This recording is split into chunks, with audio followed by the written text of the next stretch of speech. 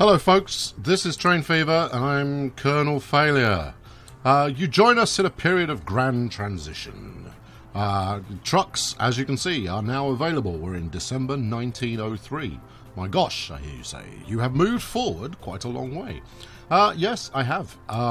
Largely so that you didn't have to hang around too much longer while I built up the money to get stuff done.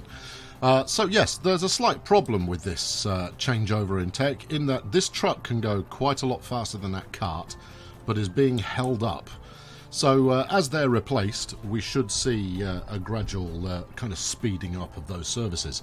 But for now, you get a slightly incongruous kind of queuing system going on. Never mind, it's all good. What else have we got happening? Buses. Yes, buses. Buses are also now a thing that we do. Here we go. Look, there we go. The mysterious empty Mac bus. Marvellous. Get out of the road, you idiot. Splendid. That's all good. Perhaps, given that this is a series about trains, the one that you're going to want to see the most of is the Mikado. Now, we don't have any running on the loop yet, but Bish East here is certainly running one, and it's already made a pretty sizable difference to our income. This is me bringing you up to speed a little. So we've got 36, we've got 80 capacity on these lines now, and a couple of the services leaving Maryport are doing a grand job indeed of getting close to that limit. So, these have got a much higher top speed available to them. It's going uphill at the moment, so you probably won't see it. But, the previous was 60 kilometres an hour. We're doing 66 now, and we're not at full tilt. We will do as we go down this roller coaster of track here. What the hell was I thinking when I put this down? Look at it. What a disgrace. Isambard Kingdom Brunel spinning in his grave. Anyway, yeah, there you go. So these are capable of 80, which obviously means that they turn around far, far quicker than the kind of previous engines that were running these lines. So let's have a quick look at the financial situation. I've skipped forward like 3 years, and in each of those years we have done well. 12 million, 13 million, 12 million. Where are we? We're in March. Got 2 million in the bank for this year so far. We'll get more than that by the end of it. The major cost that we incur is upgrading locomotives, upgrading coaches and trucks and everything else, and that will continue to be the case for a little while. We're at a point where things need replacing now, so we should expect that expense to come. But let's look to the project for today, which perhaps unsurprisingly is going to involve the anti-loop, the loop heading out in the other direction, and hopefully we can do this in such a way that we don't crash, because that has been something of a theme for the last couple of episodes, and I don't want to repeat it. Oh, there we go. Look, here's another one. Here's another Mikado. Where are you running? You're running out to Bexley.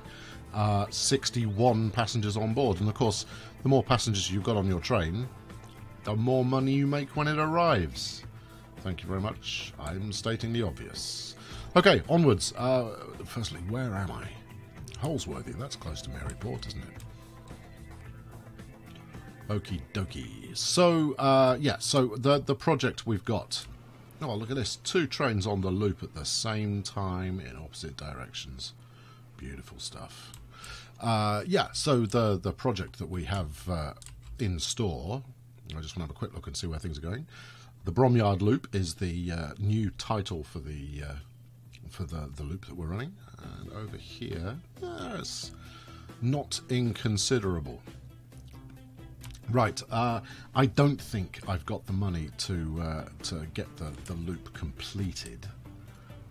Certainly not if I'm going to be replacing many locomotives, but that's okay. Every piece of track we lay is an improvement. I could just I've seeded doubt within myself. Instead of doing this double tracking of this loop, I could start another one. I could get another loop running in one direction, given that will help the existing loop actually get up towards its potential.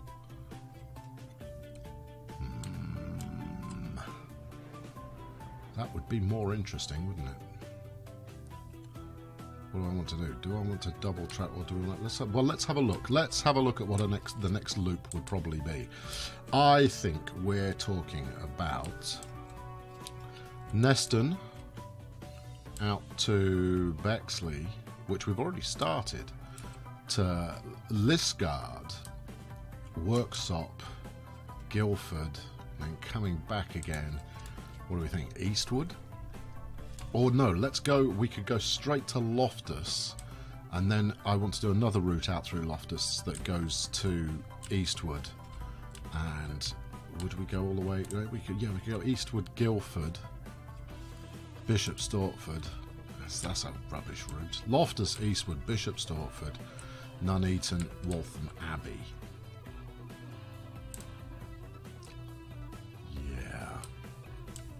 Okay, well, we need some thought on that one. Let's do it. Do what? You haven't made a decision yet. I'm going to. Well, look, we've already built Neston to Bexley, so let's carry on with this as a project. You know, you've got some expense involved here already, so you know, get cracking. Okay, so we're going to immediately run the gauntlet of deleting a station. My new policy is going to be we build the station the first time we... First build of the station is the station we need rather than the station we have. Yeah, okay. So let's traffic light this bad boy. Or, well, signal this bad boy. Yeah, the important thing is it's a bad boy, right. Okay, so that means that this section of track is now isolated. Here we go. Cross your fingers. Do I save the game first? Yes, you save the game first. That way you guarantee that you won't run into issues. Right, here we go. Bang. No trouble at all. Ha-ha! Collective face in your... right, 2 tracks, please. Maximum length. And let's make it so it connects straight up. Typically, we've got to get out of the way. And like that. There we go. Right. Back in business. Okay, so that was running the... where are we here? Let's get off that. That's Neston to Bexley. So Nest Bex. Bex Nest. Let's have a look. Nope. Well, let's just use trains. That'll be easier. Nothing on the list here. Meriton. I was sure we had. In fact, that train, just track down that train and find out what route it thinks it's running. You, what are you running? Nest Bex. Okay. Well, why weren't you visible? I demand answers. Nest Bex. Nope. Oh. Where are we? Nest Bex. Okay, let's call the route up. It doesn't have the route at the moment because it needs to go to Bexley Grand Central. If anything's going to crash it, this will be it. Not that one, this one. Let's remove that. Oh, that's fine. Bexley up to... there. Okay, cool. Game appears to still be in one piece. This is positive. Alright, next job. Get out to Lisgard. So... we're going to be talking straight lines here, and it's going to be a tunnel, and it's going to be expensive, and it's not going to be profitable for quite some time because Lisgard is one of the smallest towns on the map. So let's pause and kill these people that are in my way. Get out of it. So expensive. So expensive, can't be helped. Alright, let's get across the river. And, you know, my safety tip here is if you're going to be spending money on, you know, ousting people from their buildings, what should we like? Yeah, we go stone. You know me, I go stone every time I get a chance. Yeah, if you're going to spend money on ousting people from their houses, then make sure you're just doing it once. You don't want to be having to evict people on multiple occasions, which is what will happen if you leave it unpaused. New builds will try and turn up. Okay, this is a connecting road, so what are we talking about here? You're talking about $1.5 million to get rid of those two. I am not going to be spending that kind of money willingly.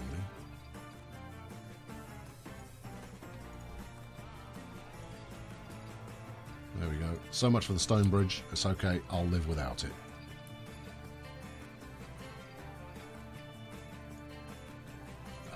What about going up a little? Because we've got a mountain. Again, not particularly mountainous mountain, but mountain-esque. I think that probably is. All right, good. That's something. I need to figure out how I'm going to connect these two together. And obviously, I'm not allowed to delete this piece of road because it's got 768 grand's worth of house on it. That's very unreasonable. Okay, what if I... Now, I believe from a comment in a previous video that if you want to create a level crossing, the way to go is to build the road first and then track over the road, right?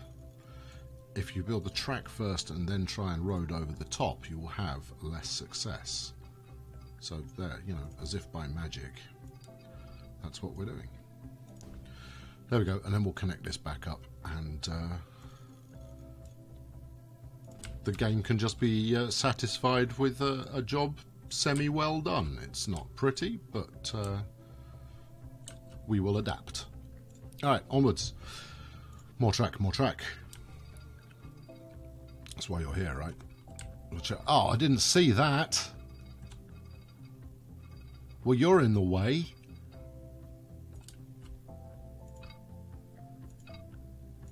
Can we get underneath it, I wonder? So far, it looks like we can, but this is going to be the longest tunnel ever created. How much do you want to charge me for that? 2.3 million? I dare say that's actually pretty reasonable. Can we? Yeah, we can even stick an incline on that. About a bit more. Whoa! Steady on there. Let's back up to the point where we don't need a bridge to come out the other side. 1.9 million. Okay, well obviously the parallel tunnel is going to cost something similar, and you know we get to do something funky in terms of going underneath this oil refinery. Okay, that's entertaining. It's a lot of money, but I'm gonna take it. Right, no, not upwards. We're going down. Alright, and I want to do this with as little bridge as possible. Building bridges coming out of tunnels feels off to me.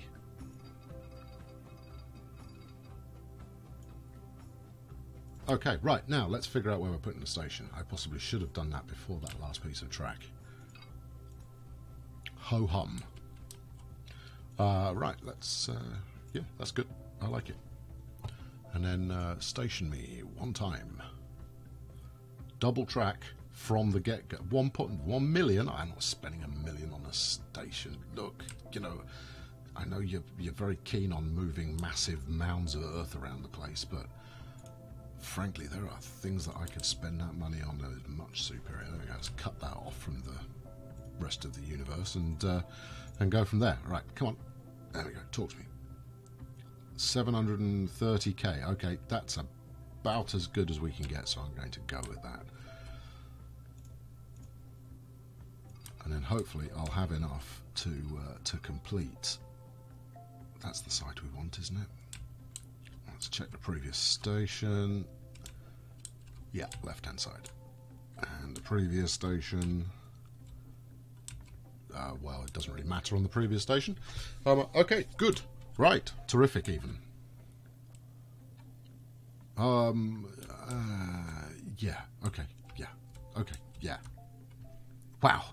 There you go. That's a perfect example of a bit of internal dialogue going on there. I was going, well, hold on. If that's not on the right side, you're only going to have to do it again, aren't you? So I agreed with that, and then immediately disagreed again. Right, let's check the Lisgard route. Let's have a look at the route here. Where's it going? So after the drive, we could hit up. Thank you. Add station. First, let's actually put the stop in. We'll stop. Where are you going? You're going that way. So you're coming down here. Let's put a stop in there, and then another one opposite the station. And you know, my new kind of anti-crash policy means that we are going to avoid wherever possible. Actually, avoiding is relatively easy. We're not going to double group the station and its closest stop anymore. Okay, why have you given me the runaround at Green Lane? That shouldn't be the case. Oh, because you've got the stop on the wrong side of the... What's it? That would explain it all, of course. There we go. Green Lane, onto London Road, everybody's happy. Okay, good. How many buses, coaches, whatever the heck we're running here, how many have we got in service? Suspect it'll just be one. Okay, and you don't have a depot. Where's your nearest depot? Where is your nearest depot? And didn't I just sever some road? I'm pretty sure you did. Yes, I did. I did sever some road. I severed this road here. Okay, right. Well, what are you going to do about that? Oh, we're going to improvise. We're going to improvise something. Because you know, whereas the reasoning that you know the development team left these primary roads in the first place. Actually, let's not do that. Left these primary roads in the first place is to guarantee that goods could flow. Rather like the spice from Arrakis, that goods could flow around your network. How much? 293 grand. Pay attention before you do that in the future. Yikes! What did I just like? Gold-plated road? 71. Hopefully, I'm less confident about that now. Oh no, I'm more confident about it again. Right, okay, good. And then let's get this track out here. Lest the fools build ahead of me. And let's do something similar on this side. Right, okay, where are we up to? 85 grand left. Unpause. I was saying something, I'm sure of it. Yeah, okay, so yeah, you want that road connection because it was making sure that goods could actually flow into your towns correctly. And, you know, whether you're supplying those goods or the game is kind of shipping them for you automatically, they are fundamentally a good thing because they help your town to grow. What I need now is an engine shed, ideally in the local area, which I haven't got, so maybe I'll build one at this guard. And we need a bus depot. Right, how far is that from Lisgard itself? Oh, it's not too far at all. Okay, right, cool. In that case, we'll do that as soon as my bank balance shows positive. Yikes, that really was quite a hefty spend. You know, I said before that, you know, it was going to be expensive to continue development. It really is, and you know, let's not forget that out of the what, 7-8 million that I just spent, probably a third, if not a half, of that money was spent on demolishing flaming AI houses. I cannot stress enough how important it is to prevent the AI from building if you're planning to expand out of somewhere. Obviously, had I paid attention to that in the slightest, this would now not be a problem. Right, let's buy one of those, and we want to set you onto the Lisgard route. Off you trot. Unpause. And then we're going to build a train depot up here as well, and we'll get a Mikado running on here, because any excuse to set more Mikados in motion, because they're rather glorious. Oh, no, out of cash again. And that's going to be the story of the game for a little while. So let's advance our speed somewhat. Now, don't get me wrong, every train that comes in makes us, you know, really rather hefty amount of cash. Let's do that. And obviously this is temporary, but you know, it's worth doing anyway. Right, let's now add a route. We're not ready for it, but new line, please. Thank you. So yeah, I mean, so we're building the new loop here, but there's going to be a period where we're going point-to-point services again. And to be honest, I might leave that alone until I've got other loops made, because we know that point-to-point services are profitable. Right, Bexley out to Lisgard. All right, let's go Bexlisk for this. Bexlisk. All right, and now all I need is however many thousands it'll cost me to actually buy the train itself. Let's get a depot on there while we can afford it. Buy trains. Okay, right. So Mikado is, way plenty of money. Okay, and 6 axle cars are new home. All right, fairly nerve-jangling amounts of cash. I want to put 5 on there, if possible. So what's that? 5 of your finest 15s. You're talking about 750k for that. On top of the 750k for the engine itself, which is $1.5 million. So I'm going to have that. The second the thing ticks to $1.5 million, which it won't for a little while, because we're about to hit year end. There you go. That's drained some more cash out of the system, but hopefully this should tick up quickly. I could go looking around and see what's going on. I was actually just hovering over the pause button, hoping to kind of make a ninja purchase. Yeah, let's go watch Maryport. There we go. That's always a good course of happiness generation. How many have you got on board? 47. Carry more passengers. It will make me more cash. Oh, that's another 700 grand out immediately. What have we got waiting here? 98 waiting for the next loop train to come in. You can see why I want to up the frequency at which these guys are running, because there is just ridiculous amounts of money to be made in this taking off in a profitable fashion. 1.2, 1.56. Oh no, missed it. In fact, that was possibly a train purchase. Let's have a look. Nope, no purchases yet this year. Come on, come on, come on. We can do it. We want like 1.6 million. And if you chaps were to get a wriggle on, we could get that purchase made and end our story here on a high note. That high note being, oh my god, that's a lot of money. Thank you very much. I write my own material. Come on. How difficult is it going to be for you people to just... don't make me push the loan button. I'm resisting doing that as much as possible. There you go, 1.01 million. Come on. Bring me the cash. It's just teasing me. It is teasing with, oh, you've so nearly got the money, haven't you? But you haven't. Almost there. Come on. 1.52. I don't want to pause at 1.52. I want to go a bit higher. Well, you could make a quiz show out of this.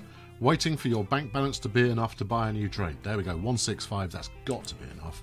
Hits the pause button, high-fives himself on the way back to Lisgard to go and buy a new choo-choo. Okay, buy trains. Let's go. One of those, and 1, 2, 3, 4, 5? Really? Okay, good. As it turns out, I didn't quite need that amount of money, but I'd rather have too much money. Where are we? Bexlisk. Waiting for a free path. Potentially at Bexley. So I shall stick a signal just outside Bexley to help facilitate the smooth transition of this service. Right, okay, I'm gonna pay the toll on that one, I'm sure, when the next payment run happens. Yeah, there we go. 700 grand overdrawn. It happens. Okay, so here we go. New train. Terrific. This is exactly what we were after.